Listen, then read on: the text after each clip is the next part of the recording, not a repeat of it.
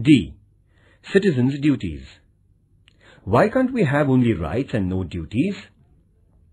It is often said that rights and duties are two sides of the same coin.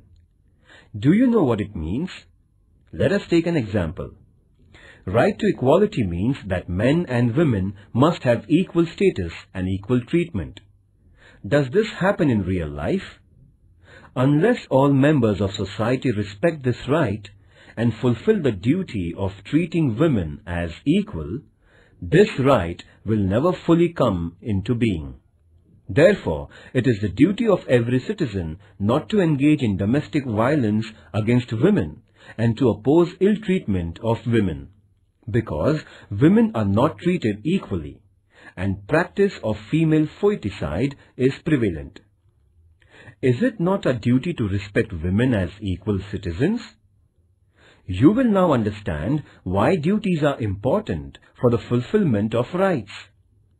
Just as society must respect our rights, society expects that we accept certain responsibilities as our duties. Some duties are listed in the Constitution as a fundamental duties. These include to respect the Constitution, to respect national flag and national anthem, to protect the country, to adopt a feeling of brotherhood towards all citizens of India, to protect the environment, to adopt a scientific approach, etc. Is there punishment if these duties are not performed? Ecological balance.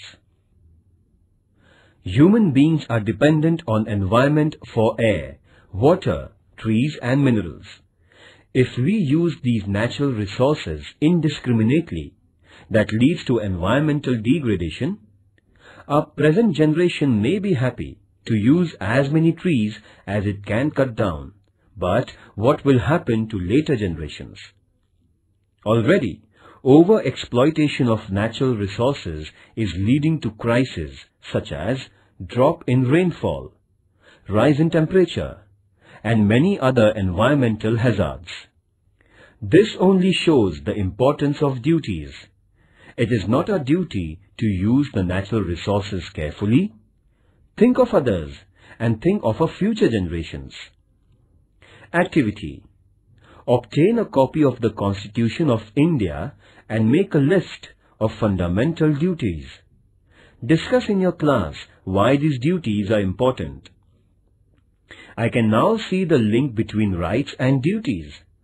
Unless we are bound by the duty to protect our environment, how can later generations enjoy the benefits of forests and fresh air and other natural resources?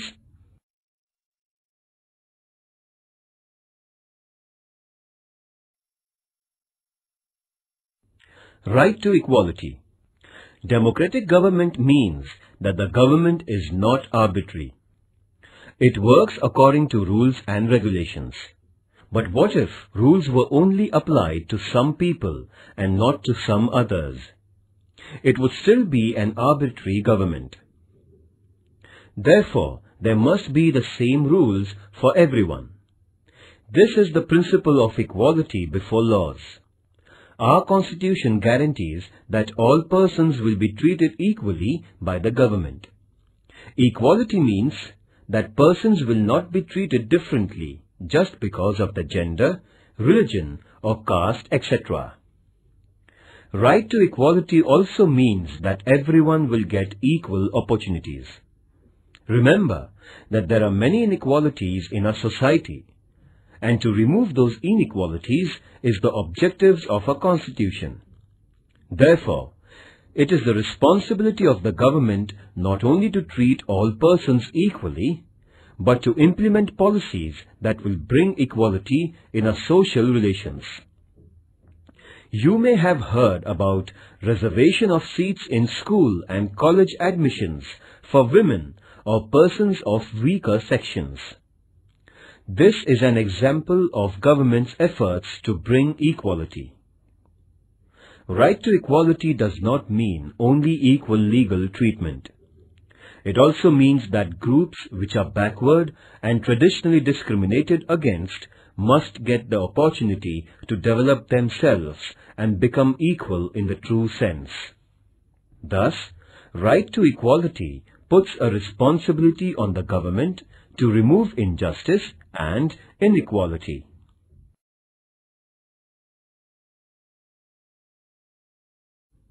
Right to freedom of religion.